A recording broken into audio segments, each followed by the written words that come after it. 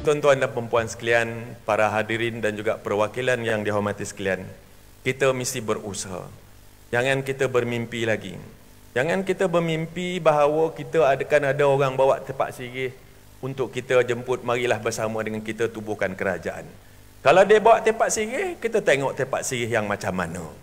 Kalau setakat dia bawa tepak sirih untuk kita jadi penumpang saja, forget it. Kita tak mahu menjadi second feeder. Kita telah pun berkuasa, telah pun mentadbir negara selama 60 tahun. Kita boleh tadbir negara.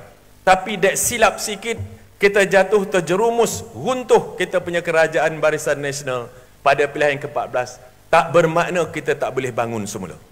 Jadi kita mesti bekerja kuat. Kita balik dengan tekad yang baik, tekad yang murni untuk kita bangun semula.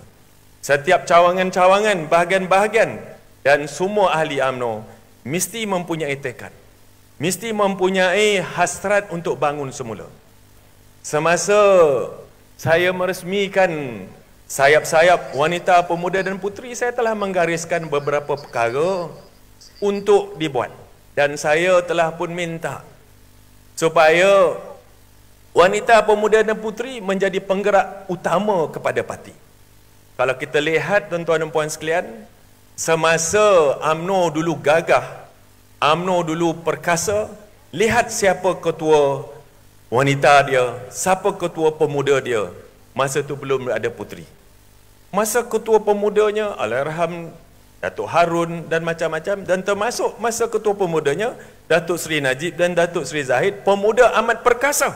Maka bangunlah semula pemuda supaya sahut cabaran ini, dan kita pastikan supaya maruah kita yang telah tercela, yang telah terluka, kita sembuhkan semula, insya-Allah. Orang Melayu ni, Datuk Seri Presiden, tak susah kita nak jaga dia. Orang Melayu ni hati dia lembut. Hati dia susah dia nak marah dengan orang.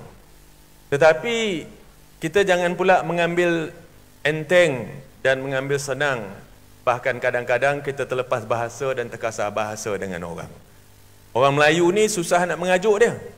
Tapi kalau dia dah mengajuk, dia akan mengajuk dan susah pula nak kita pujuk.